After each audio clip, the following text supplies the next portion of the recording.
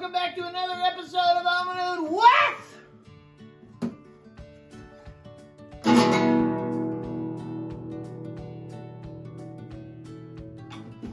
Mr. G, it's me, Mr. G, coming to you live once again from the fabulous Studio Emma. Welcome to week 16. Let's jump right into it, friends.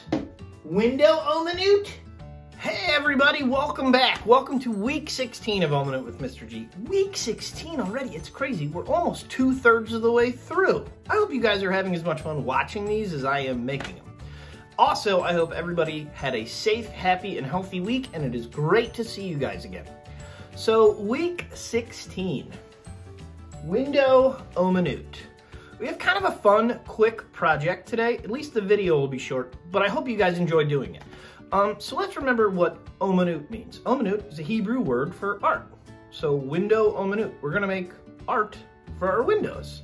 And the idea for this came from Rabbi Ari looking outside and realizing, you know, it's been really gray and really cold and it's always cloudy. I think we all need a little sunshine in our lives. So we're gonna make some art that hangs on our window that kind of uses the sun to make it look nicer, kind of like our stained glass projects.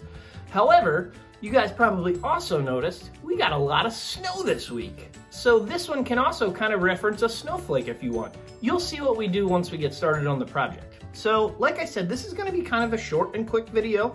I hope you guys have fun. Let's just talk about what we're gonna need to make this project. So this is another situation where maybe you guys don't necessarily have the materials you need at home. I think most of us might, but if not, I'll put my email at the end. You guys email me and I'll make sure I get the materials to you guys one way or another. I want everybody to try this that wants to. So the first thing and most important thing that we're gonna need is a coffee filter. And this is just a plain white coffee filter. Mr. G went to Walgreens the other day and I bought a whole bunch of these things and it was maybe $2. But like I said, if you don't have them, I'd be happy to bring them to your house or mail them to you, however you want to do it. The next thing we're going to need, and this is also pretty important, is markers. There's a trick to the markers this week. They need to be washable markers. We can't use a Sharpie or any kind of permanent marker. These needs to be like the washable markers, the one that wash off real easy, because we're gonna do something with water that's gonna affect them. And water doesn't necessarily affect permanent markers very well, so we need to make sure we have washable ones. Crayola ones are perfect, but I know there's some other brands out there too. And again, if you don't have them, I can get them to you. Third thing we're gonna need is water, like I said, but after making a few of these, I realized the best way to do it is with a spray bottle, if you have one. So maybe you guys have an old spray bottle laying around, or maybe you have an empty spray bottle from like a window cleaner or something. Those work great. If you don't have a water bottle, it's no big deal. There are tricks to work around it. But if you have one, I've realized it actually makes it work a little better. The only other thing you might need, and it's not totally vital, is maybe a pair of scissors. And that's about it for materials. That's all we're gonna need. What am I forgetting? Every week I feel like I'm forgetting something. Oh yeah, special guest. I have a super awesome special guest this week. This is something that my friend's mom made for my director, Emma. And it's a little mouse. And she made this thing out of felt, or it's called felting is the technique. And what she did is she started with a ball of wool, and you use a little thing called a felting needle, and you kind of poke and poke and poke and poke and poke, and you can sculpt felt into these cute little shapes. And she used different color felt inside for his ears, different color felt for his nose, and different colored felt, or wool, I should say, for his eyes. She made this little guy just by taking a ball of wool and poking it with a special kind of needle. It's called felting. I've never tried it before, and this was her first try, and she did a pretty awesome job. She added this little string for his tail. I think he's awesome. Anyway, little felted mouse. Aside from that, I think it's time to get started on this project. We have another special guest too this week. You'll notice my assistant director, Molly, the little one, helps me out in this video too. She's pretty funny in the background if you watch. All right guys, let's get started. First thing you want to do is put something down underneath where you're going to be working, because this can get a little messy. It's water and markers, and let's keep the tables clean. Then you want to grab a coffee filter, just one, flatten it out, and then pick some washable markers, whatever color you like. and start making designs. Whatever design you want is fine. Here, Mr. G's doing a spiral design, and I'm adding blue and purple, maybe another blue. Hey, let's throw a little yellow in there too, why not? Once you're finished decorating your coffee filter, just put it to the side, and hey, let's make a few.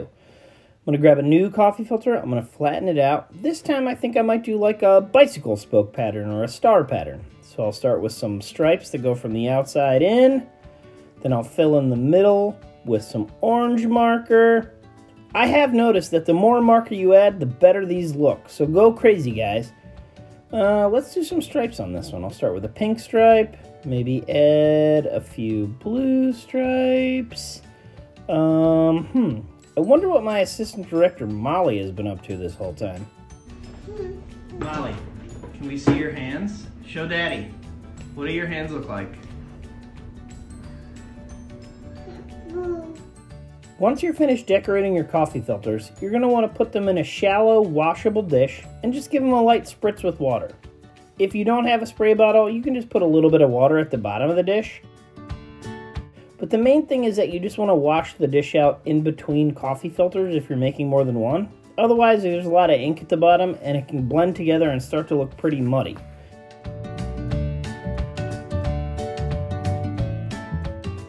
So here's our 4 coffee filters after we've let them dry. And they don't really take that much time to dry, maybe half an hour if you just leave them on a paper towel. These are the ones Mr. G made, and this is the one that Molly made. So let's think about some ways that we could decorate these. They could be done right now if you just hung them on the window, but I think we're gonna make them look a little bit fancier, and I have 2 ways to do that. So one cool way we could make these look neater is if maybe we drew a Star of David on there. And I know we've talked a lot about how to draw Stars of David before. We draw a triangle, and then we draw another triangle upside down so that they overlap a little bit, right? But let's try to make this one perfect. And a really good way to do that is just find another round object. I'm gonna use this roll of tape, and we can take a pencil and we can lightly trace a circle right in the middle of our coffee filter. And now, what that helps us do is when we draw our triangle, if we make sure that the point of the triangle hits the circle, that it should look really neat and even.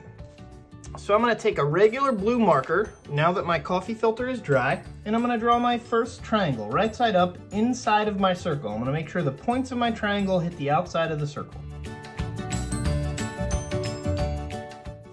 So I've got one triangle, and I'm gonna draw my other triangle and make sure that the points of this triangle hit the outside of the circle too. And just with a little bit of extra effort, you can see how perfect that Star of David looks. I'm sure some of us have seen paper snowflakes before, right? These would be perfect for these, and especially because by the time you guys are watching this, I bet if you look outside, it might be starting to snow. So what we're gonna need for this is a pair of scissors and one of our coffee filters that we made. So the way that we're gonna start, we're gonna take one of our coffee filters once it's nice and dry and fold it in half, like a taco. Now we're gonna take this taco and we're gonna fold it in half this way. So now we have a piece of pizza. And we're gonna fold this piece of pizza in half one more time so that it looks just like this. Now, using a pair of scissors, and you can use safety scissors or regular scissors, either way, you're gonna wanna cut some shapes out along the edges. You're gonna wanna do both edges. You can do triangles, you can do squares, it's whatever you guys want. I think if you kind of switch it up a little bit, sometimes it looks a little more interesting, but I'm gonna start like this. I'm gonna cut a triangle out, just like that. Now I'll cut a triangle that goes the other way. And now I'll cut a big triangle out. So I've cut some shapes in. It doesn't matter what the shapes look like when you cut them, you'll see how it works. Just make sure you leave some of the edges stuck together. I'll cut a triangle out this way. And another little triangle this way. And then when we open it up, wow! So when you open it up, you can see that we made this really cool snowflake design. Let's do another one just so you guys can watch what Mr. G is doing while we're making it. So we take one of our coffee filters that we've already decorated and we fold it in half like a taco. We turn it and we fold it in half again. And then we fold that one more time so we have this pointy pizza piece triangle. So we're gonna cut shapes out from both sides, but we need to make sure that our shapes have a little space in between them. So watch what Mr. G does. I cut one triangle like this.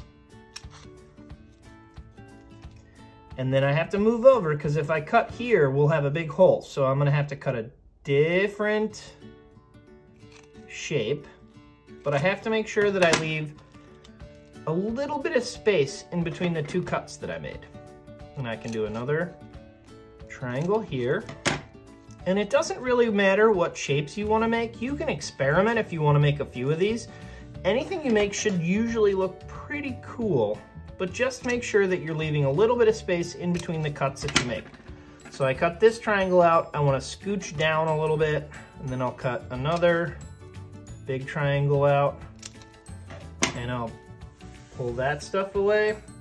And then we very, very carefully unfold it. And we have another super cool looking snowflake design that we made. Okay guys, so here's just a couple ideas. I want to see what you guys come up with. Think of a crazy way you could decorate your window OMANUT. We have snowflakes and we have Stars of David, but I want to see what yours looks like. Please send me pictures. So once you're finished guys too, all you want to do is take a little bit of clear, maybe Scotch tape or anything you can think of to hang it, and put it on a window that gets a lot of sun, and you'll see how amazing they look when the sun shines through them.